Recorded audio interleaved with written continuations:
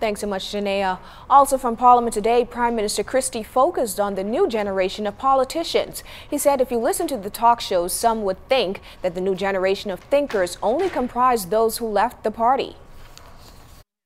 Political leaders obviously regret people who leave their parties and who leave having been elected for our side, in my case, Mr. Speaker.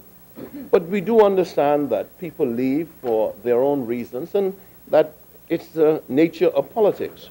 No leader wants to lose any of his members, but I can assure you, Mr. Speaker, that there are other applications, Mr. Speaker, other expressions of interest in hand, and I would not be surprised at all, Mr. Speaker, that in the coming weeks and months, the country would see people who have decided they were once there and now there'll be something else. And that is the nature of the business we're in.